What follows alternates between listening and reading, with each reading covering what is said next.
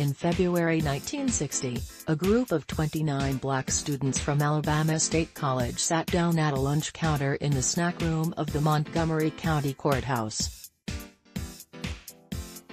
In the segregated South, this was an act of radical protest. And as punishment for their defiance, Alabama's governor ordered that 20 of the students be placed on academic probation. The remaining 9, believed to be the leaders of the protest, were expelled. Some 58 years since that lunch counter sit-in, Alabama officials are correcting the record. As John Sharp reports for AL.com, last month interim education superintendent Ed Richardson expunged the files of the students who had been disciplined for their role in the protest. In a letter dated May 10, Richardson also cleared the records of 4 faculty members who were forced out of the college on an unsubstantiated charge of disloyalty in 1960. The actions taken by the Alabama State Board of Education against Alabama State College students, faculty members and officials were unjustified and unfair, the letter reads. They represent a time in the history of the State Board that must be acknowledged and never repeated. The Alabama sit-in took place amid a wave of similar protests across the Jim Crow South.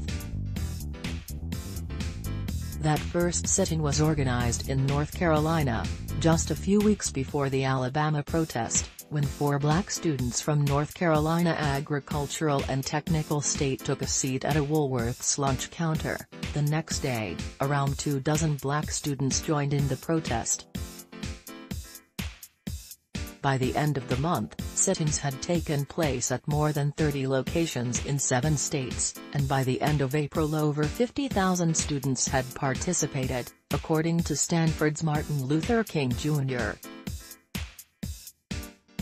Research and Education Institute. Like the other sit-ins, the protest at the Montgomery County Courthouse was nonviolent. The students politely but firmly refused to leave when police officers arrived on the scene and threatened them with arrest.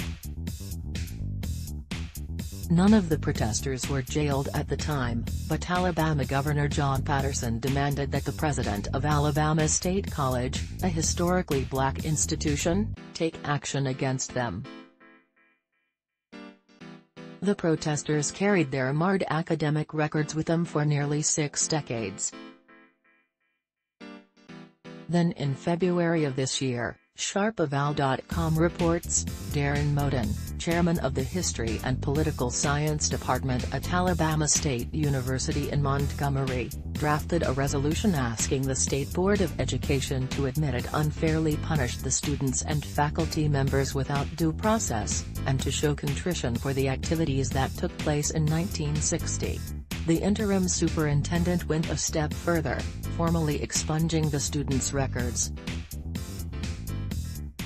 Today, just 3 of the 9 students who were expelled from Alabama State College in 1960 are alive: James McFadden, St. John Dixon and Joseph Peterson. Their feelings about officials' efforts to clear their records are somewhat muddled. "I'm happy that it's happened," 78-year-old McFadden tells Matthew Hogg of the New York Times, "but I'm not sure what to do with it." Dixon, now 80, is more pointed in his response. "It took 50 years before they said they were sorry and that they knew it was wrong," he tells Hogg. Like this article? Sign up for our newsletter.